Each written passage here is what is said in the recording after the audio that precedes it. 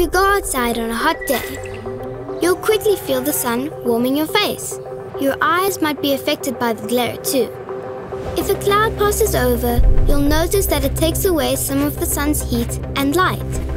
The ozone layer works in much the same way, blocking out many of the harmful ultraviolet or UV rays from the sun.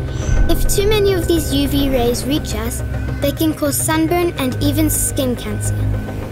High levels of UV rays are also dangerous for our eyes and can cause cataracts, which is a clouding of the lens of the eye. If left untreated, it can lead to blindness.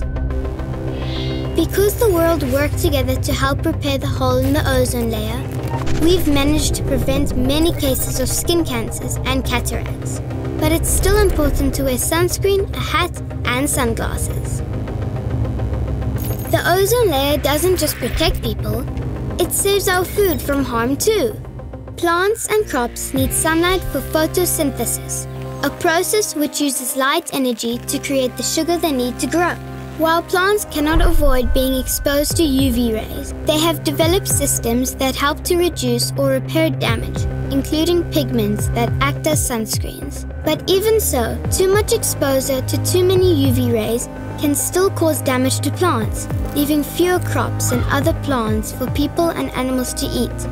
And that's bad news for all of us. As UV rays go through water, food chains in the ocean, such as fish that we and other sea creatures eat, can also be harmed. The amazing ozone layer shield prevents this from happening. It also protects many other things from the damaging effects of the sun, including all the plastic, rubber and wood that we use outside, in our playgrounds, buildings and cars.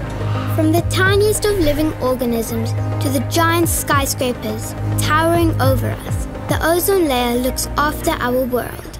That's why it's so important that we look after it too.